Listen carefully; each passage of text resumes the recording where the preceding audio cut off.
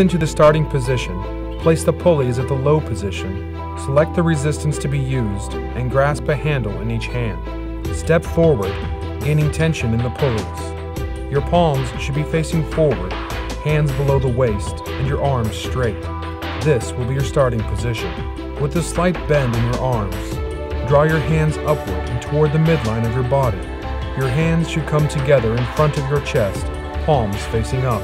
Return your arms back to the starting position after a brief pause.